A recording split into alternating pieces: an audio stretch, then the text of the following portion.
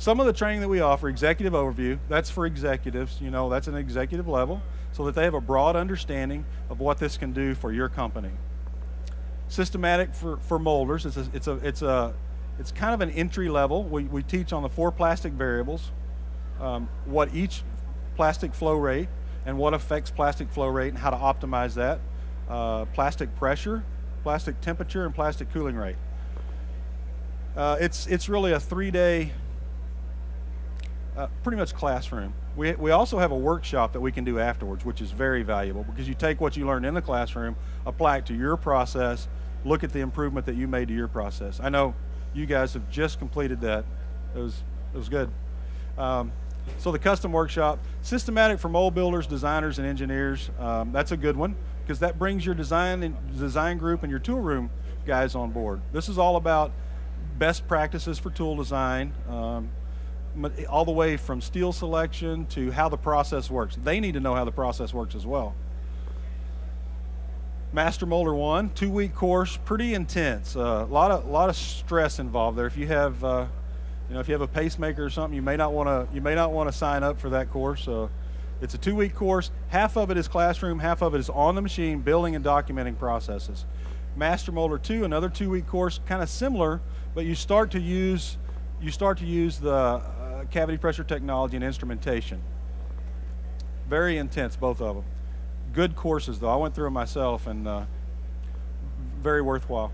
Train the Trainer is the last part of that Master Molder series, and if you have a large company and you want to train a lot of people, this is a good idea. Send somebody through 1, through 2, and on to Train the Trainer, and what that allows you to do is train our materials up to a master, not including a Master Molder 1 level, but up to a Master Molder 1 level in your facility.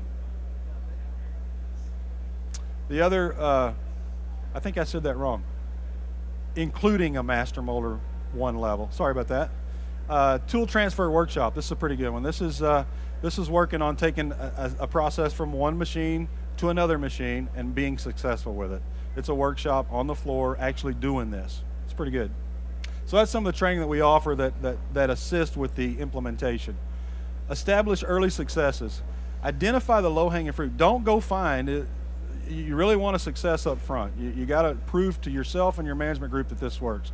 Don't go find the most difficult part that you have, that someone's cut the steel too big, or there's just almost no way you're going to make this work. Again, this is not a magic wand. It's an optimization tool. So ensure that initial efforts are successful. This will help drive everything forward. You're going to get to that. You're going to get to those difficult processes, extremely difficult processes, and make it happen. And quantify successes in a monetary value. If you want to keep this thing going, you've got to prove to yourself and your management group that our investment in dollars is we're getting a return on that. And here's how long it's taking. We generally don't see, if people are really doing this the right way and they're keeping good notes, it doesn't take long for the ROI. I personally have seen as low as 4.5 weeks return on investment. That's an extreme case, but at this point, once you've done your training, you've stabilized your processes, it's time to take that 20% and start doing instrumentation. Instrument those tools and optimize those processes. Look at the results, document the results, look at your ROI, make sure that you're going in the right direction, and start the instrumentation process.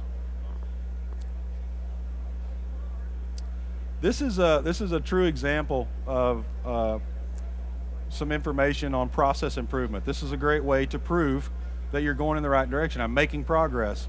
What we're looking at here, this customer had a two-week span here. This is a standard, this is the process, this is what they run. And you look at the scrap rates, it's not too bad. I mean, it's not great. There's 2%, 3.5%, 6% daily. Those are daily totals for scrap. Did that for 2 weeks. This is a machine control process, nothing fancy. This is what they've been running for quite some time. Optimize the process, and you can see that the scrap rates reduced considerably on that same part. The only thing we did is we used an instrumented mold. We put a cavity pressure sensor in there and controlled the process. and minimize that normal variation. Viscosity variation played a huge role in this part. Had some very critical dimensions. If material viscosity changed 3%, threw our dimensions out. We had a scrap part. So by controlling the process in the cavity, we were able to almost eliminate scrap. A lot of this actually is quality scrap. They came around once an hour and took a part and did a measurement on it, and they had to throw that part away. So this stuff works. You've got to implement it correcly. You can't plug this stuff into a machine and walk away and expect these kind of results. There is a process. Now we can fast track you on certain jobs. If you've got a job that you're losing sleep at night over and you need a fast track to fix that job, we offer consulting. We'll come in, install the equipment, optimize the process before you start your training plan or anything else. That's an option as well. From there, we turn that into a dollar value so that we could share that with the accounting department and go forward with the project. Okay, now let's go. We've seen our return on investment. It's 7.8 weeks on this project. Let's go forward with the next one. Let's kill that 20% of our problem right now, incrementally, one after the other. So, based on our knowledge and our experience, this is the most successful way to approach probably any new technology implementation, but definitely for us.